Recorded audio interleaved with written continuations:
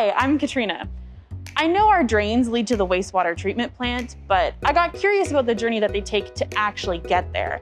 I did some digging, and this is what I found out. Most of Sudbury's drains work on a gravity system, which means water flows down to a central location. Of course, being Sudbury, there are many hills. This means that lift pumps are needed to raise the water over some of these hills so it can get where it needs to go.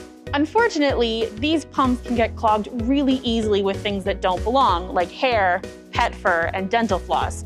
When this happens, it's someone's job to go in and unclog everything so that it can continue to work efficiently.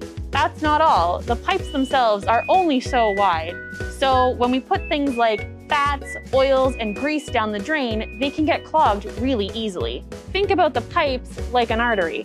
They're designed to push fluid through them. So when we put too many solids down the drain, we risk creating a buildup around the edges. Additionally, when this buildup breaks off, it can cause larger blockages down the pipe, and this leads to major issues. There are other factors that can put pressure on the sanitary system as well. Rainwater, for example, can seep in the ground into the pipes through cracks, holes, or any root intrusions that form over time. This is especially important during the springtime and the big thaw.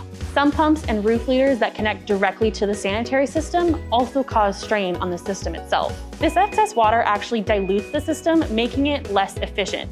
It also makes them more prone to sewage backups or flooding at the wastewater treatment plant.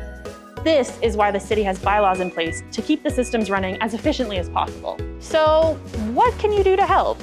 Well, the first thing is double check the connections of your sump pump and those east troughs. Avoid putting solids that don't belong down the drain. This includes things like hair, dental floss, fat, oil, and grease. Instead, put your inorganic items in the garbage and your organic items in the green bin or your home compost. Thanks for watching, everyone. I hope you liked this video and you learned something. If you like content like this, don't forget to subscribe to this channel and follow Science North on all of our social media platforms. Bye, everybody.